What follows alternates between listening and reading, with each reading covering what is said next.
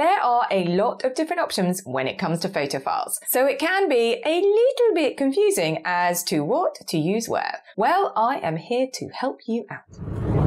Hi, I'm Amanda Littlecott, the photo organizer, and I'm all about helping you preserve and share your precious photo and video memories without getting overwhelmed. If you're looking to rediscover life's special moments and protect them for future generations, then be sure to subscribe and click that bell to be notified every time I release a new video.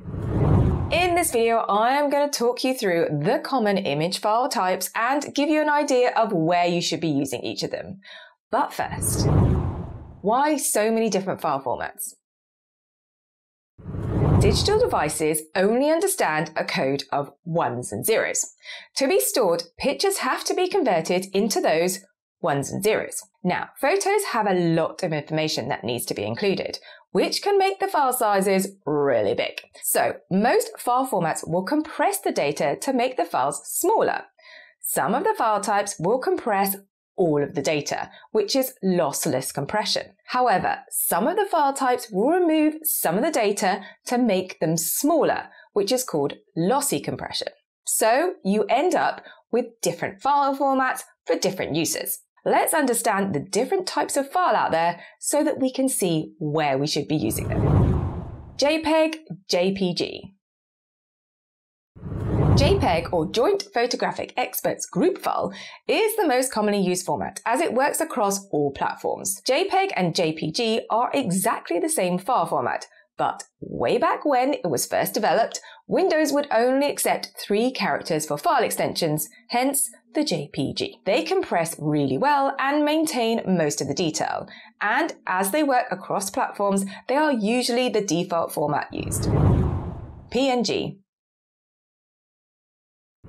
PNG, or Portable Network Graphics, as it says in the name, are mostly for graphics.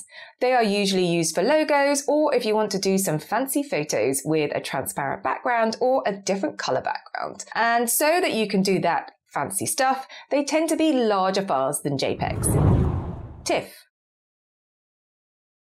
The Tag Image File Format, or TIFF, focuses on high-quality images, so it keeps all of the information about your images. But they are not as common as they can be large and slow to load due to all that detail. They are mostly used by photographers who want to have their originals for editing or for scanning so you can edit and correct before converting into a JPEG for storing or sharing. RAW.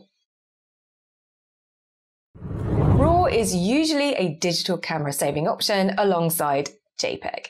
Unlike the JPEG, it retains all of the information behind your files, so it can be edited similar to the TIFF. The challenge with RAW files is they are not only very large, they are only accessible by specific software. So as an ongoing storage option, they are not commonly used.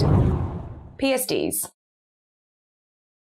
PSD files are Photoshop documents that will only open in Adobe Photoshop. These files keep the layers, edits, and components of any images as you edit them, so you can see the makeup of those changes. But as they will only open in Adobe Photoshop, they are not useful anywhere else. HEIC. HEIC stands for High Efficiency Image Files, and they are basically a static photo with a little short video that you find on iOS Apple devices. Essentially, they are a file format that means you can do some of the Apple fancy photo stuff, like live photos. The problem is that HEIC only works on Apple, so to be able to share them across other platforms, you will have to convert them to JPEG. Also, it is the default format that your photos will save to on your iPhone. But did you know you can change that setting? But a word of warning, if you do, you won't be able to do any of the live photo stuff, which is kind of okay with me. To change the settings, simply open up Settings app on your device, select Camera, and go to Formats. Then change from High Efficiency to Most Compatible. And now your camera will take photos as JPEGs. What to use where? But the question is, where should you use each file format? Well, JPEG is an all-round file format that is great as a default, but also for printing. PNG files are great for using online.